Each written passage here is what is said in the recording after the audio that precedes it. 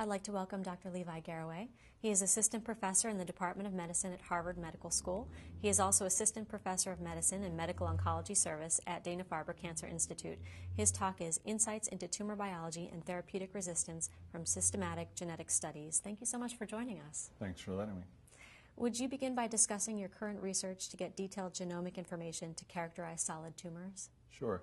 So I think it's by now well known in the scientific community that cancer can be thought of as a disease of the genome. There are changes in genomes in the cancer compared to the germline, which are important to drive cancer. It's also the case that cancer can change further over the course of treatment. So if a patient actually does receive therapeutic benefit from a treatment and the tumor shrinks, if it grows back, it can look different, and the genome can be different than it was before the treatment. So studying the genome and in general using systematic approaches to understand the changes between normal and tumor and then over the course of the treatment of cancer are quite important to understand how to get better control over cancers.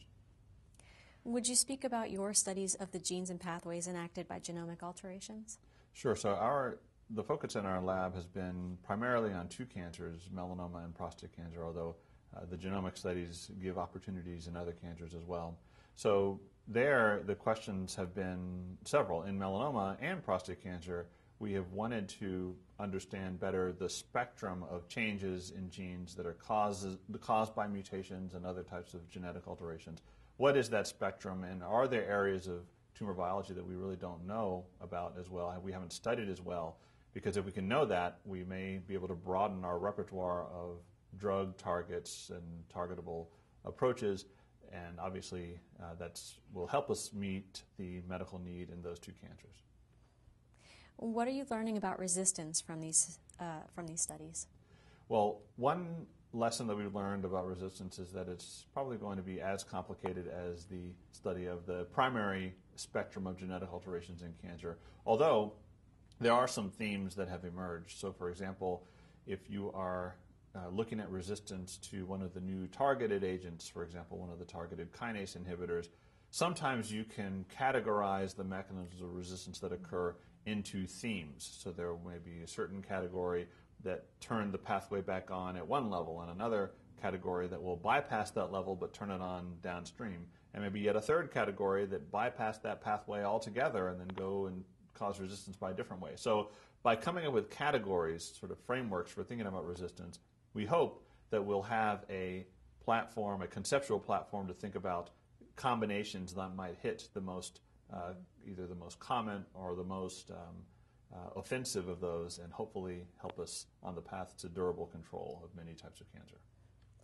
You've mentioned the importance of linking specific tumor genetic alterations to key druggable cellular mechanisms. Would you discuss translation of this work to patient benefit? Sure. Well, there are many aspects that are required to translate genetic information into patient benefit. One broad aspect of that is just the logistics, the feasibility of actually in the clinical arena being able to get biopsies from patients or from archival tissue, recover DNA, sequence or profile that DNA, and come up with a list of not just the whole list of every single thing that went wrong, but the subset that might be useful to clinicians, and then actually give it to clinicians in a way that'll be useful. So that's a logistical path that needs to be worked out. But there have been great strides. Many cancer centers have now taken big steps to make that process something that can be done on a larger and larger fraction of tumors. The other becomes more conceptual. When we get that information, how should we think about organizing it? What types of mutations or alterations are more important than others? If we were to come up with a hierarchy of which mutations should we really pay attention to in terms of making a clinical decision versus others that are a little bit more peripheral to what's important, that whole area is still, the interpretation at a conceptual level is still in its infancy, and I think that's going to be an important area to focus on in terms of making personalized medicine more applicable in cancer. So what are the next steps in your research?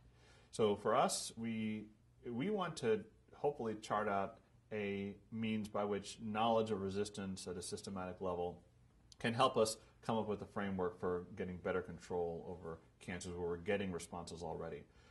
Secondly, we are continuing not only our search for new genetic alterations, but really now attention to what's the biology that's linked to those new recurrent genetic alterations that already have been discovered, but for which we haven't really studied yet. And third, we're interested in this concept of making all this information palatable to the clinician who perhaps doesn't spend part of the time sequencing genomes and exomes as they care for patients and hopefully improve outcomes.